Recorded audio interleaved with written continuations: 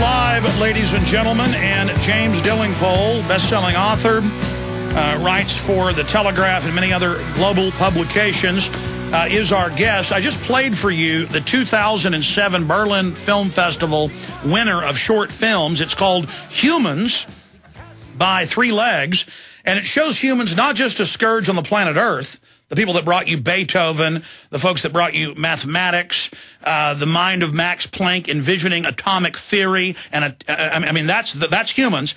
We are a scourge, and it shows us, unfortunately, spreading to space and destroying the universe at the end. I mean, this is incredible. And I was just thinking this morning about how many video clips. I mean, I have ABC News Australia, the headline, Teaching Kids When to Die. And it says if you don't kill yourself by 11 or 14 in the calculations, even if you try to have a good carbon footprint, you must die at 14. Little animals die. And it shows little puppies having their heads chopped up. In fact, guys, pull up the ABC story.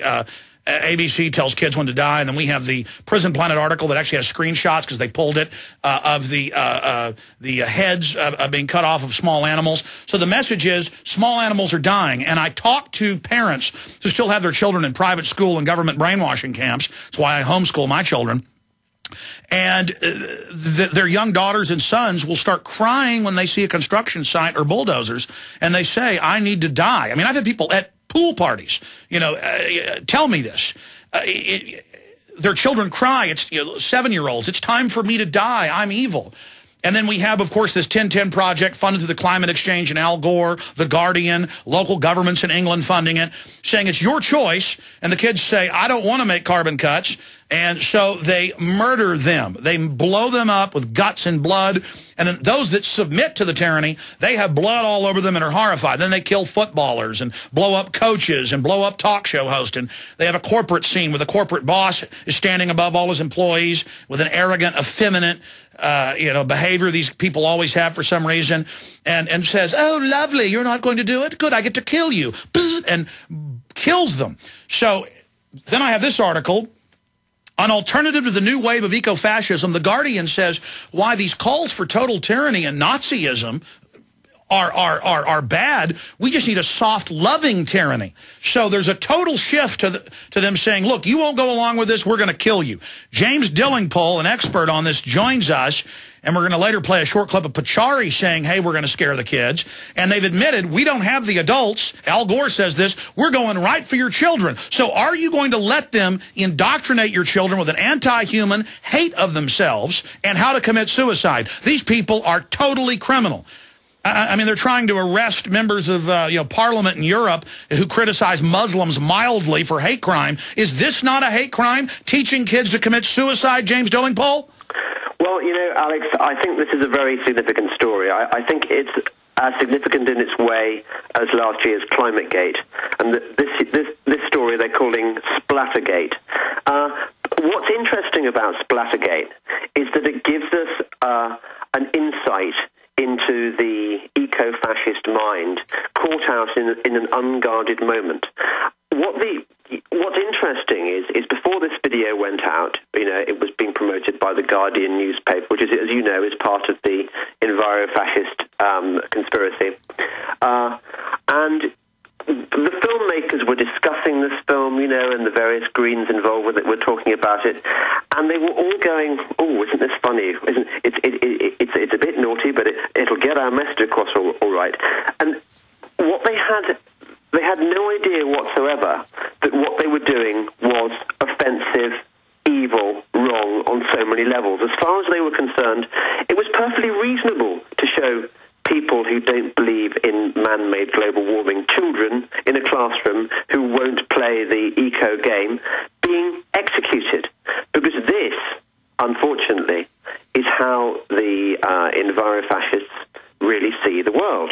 Scratch the surface and what you find is a belief in pretty much the same things that the Nazis believed, in population control, in nature being more important than the human species. And this attitude came originally from the Romantics, but it reached its its high point in, late German Romantics, and that was filtered through Nazi Germany, and then it went... Well, in the French Revolution, as you're showing your historical knowledge, they wanted to depopulate by 80% and change the work week till 9 days, 1 day off. They want to play God, and they have this romantic idea of killing everybody. Really, it's just a psychopathic cult of mass murderers who have packaged an excuse to be control freak murderers. Oh yeah, absolutely. And I think it's really special for those of us who've been following this debate for some time, who've been trying to say, look, these are not nice, cuddly, bunny-hugging people. They don't just care about nature. They also hate the human race. And you say this to people, and they go, but hang on a second, what's so wrong with trying to save the world from climate change? What's so wrong about caring about the environment? And you say to them, look, there is nothing wrong with caring about the environment if you're talking about things like sensible conservation measures. But this is something entirely different. This is a concerted campaign to regulate human behavior. It is a concerted campaign to destroy the capitalist system. It is a concerted campaign to ration what they call scarce resources, all in the name of an ecological problem which they invented themselves. It doesn't exist. There is no scientific evidence whatsoever that dangerous man-made climate change is happening. There is no evidence at all. So they have to have this... They haven't got the facts on their side, so what do? They conduct propaganda campaigns like this hideous advert. And it's not the first. Do you remember the one earlier this year, or maybe end of last year, where they had all these polar bears falling out of the skies, dying, smashing into the streets? And it shows then humans being killed by the climate change, and they had that other one where the kid says, "No more Mr. Nice Guy" by Greenpeace. We're coming for you. Yeah, exactly. There was the one with that horrible kid in the hood saying, yes, you have not obeyed the ways of greenness, you have not cared for nature, now we will come to destroy you.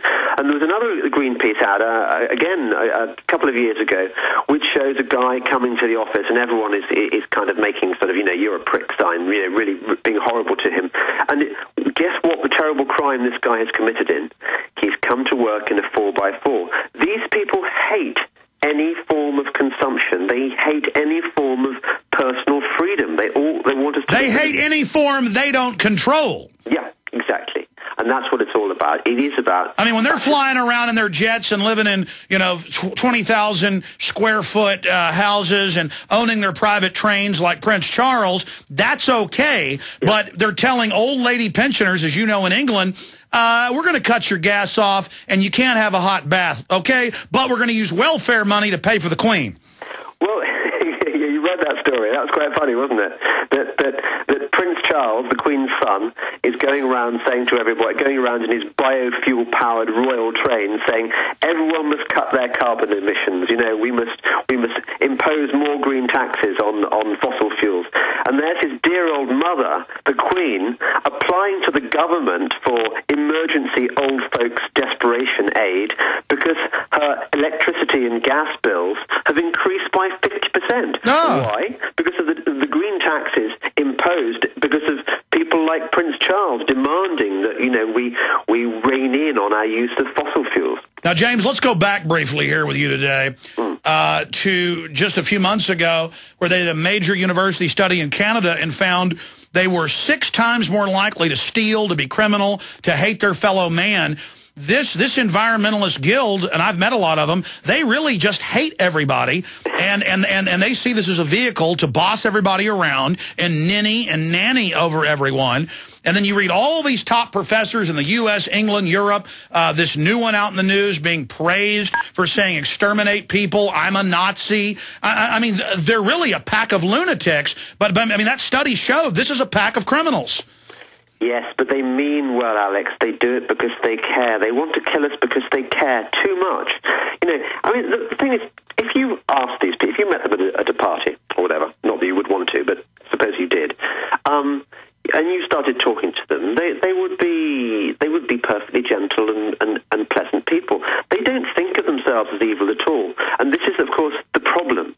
There is nothing more dangerous than somebody who is doing terrible things because it's for the good of the world. It's because, they believe that they have rightness kindness and justice. Well, that's what Hitler said. He was saving us, and he was a big environmentalist. Yeah, he was. He was absolutely, and so was... Well, maybe you're bad, James, and maybe I'm bad because we don't think Hitler was good. Maybe we should have the red button pushed on us to show us. Oh, undoubtedly. I'm sure we already are on the first on their target list, Alex. I don't think you need to worry about that.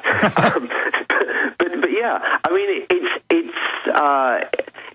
I think that's what's significant about this terrible video. That as I said, it shows them in an unguarded moment. It shows how they think underneath the mask of kindness and ecological righteousness. This is what they really believe. And so, you look at any of the key texts of the Green Movement. Paul Ehrlich, Population Bomb, or Holdren. Silent Spring, yeah. Ted Turner, Jacques Cousteau. It's just Prince Philip. Just get rid of 80% of us. Yeah, exactly. They all have this kind of this fantasy that the world is overrun with these kind of this pullulating mass of hideous maggot-like human beings, and that Mother Gaia would be much better sloughing us all off. If we don't kill ourselves through disease, then maybe a few red buttons here and there wouldn't go amiss. Ha ha, really just joking, don't you worry. But, James, it's funny you say that they think of us as worms. I played the Berlin Film Festival winning video where we're seen as parasite worms. And there's a new game kids are being taught called Super Mega Worm. You're the worm. Mother Earth is on the brink of extinction because of humans. You are the great death worm, and you eat humans. Yeah. No, I mean, I've got kids. I've got kids at one at a private school and one at a state school. And it doesn't matter what kind of school your kids are at, unless you do homeschooling, as you say, they are going to get exposed on a daily basis to this eco-propaganda. I had a look at this expensive private school at the weekend, where it costs something like $15,000, about $25,000 a year to send your child there. And I went into the science labs, and there on the wall was this big poster provided by something called the Wellcome Foundation, a sort of one of the British medical foundations, and it told them that man-made climate change was one of the greatest threats to the human species, and it was talking about decarbonisation and stuff. It presented all this science fiction as science fact. Our children are being taught this every single day of their lives. James, while you've been speaking, they're coming in with new stuff. There's this super mega death worm. It goes around killing police, killing children, shooting fire out of its mouth, destroying buildings and cars. It goes into space and kills our astronauts. It attacks our military aircraft. I mean, these people, it's everything. I mean, it's incredible. Well, tell me about this death worm. What is it? Well, I mean, they just came in and showed it to me. My sister works up here, and she was telling me about it earlier. But it's a iTunes, iPhone Touch. It's called Super Mega Worm. We'll get it up on Infowars.com. We're playing their trailer. And interestingly enough, it only kills humans. There's space aliens in the game, but they're good, I guess, because they want us dead, too. Well, we just are. I mean, what we want to leave... The idea would be to leave this planet so that only the amoeba and other caring, nurturing creatures can live here in harmony and peace, doing their amoeba thing, maybe with the polar bears stalking the Earth. No.